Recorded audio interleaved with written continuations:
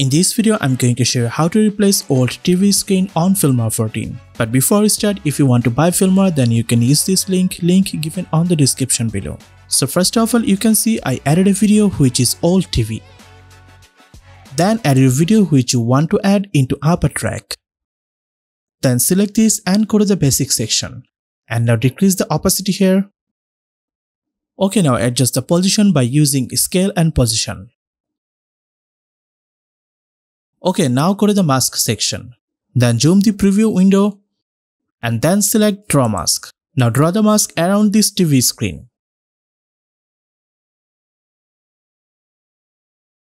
Okay, after this go to the basic section and set opacity to again 100.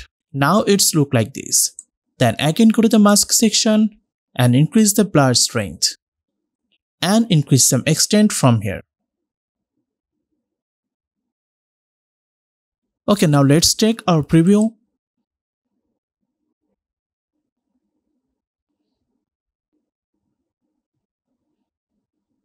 So you can see our TV screen replacement is done.